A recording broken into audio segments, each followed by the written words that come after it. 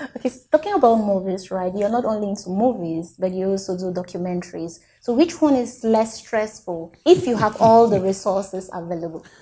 I don't know. You're young, so I want to inspire you. When we started movies, we had a lot of people who wanted to do movies. Everybody who left school because of school fees or became strong-head or was driven wanted to be movies. It was where everybody met. So there was a lot of animosity, lots of quarrels, lots of borrowed ideas from Nigeria. They wanted to implement a Nigerian system in a bicultural environment like Cameroon. And I saw poverty coming. So I looked at the industry and I said, industry was going to make money in the next 25 years and I will not be poor for 25 years.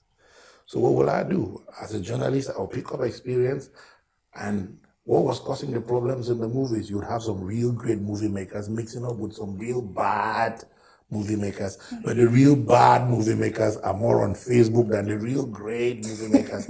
And the real bad movie makers are the stars because they changed their addresses on Facebook. And the real good movie makers are not there because nobody was watching any movie. Everybody was making comments from pictures.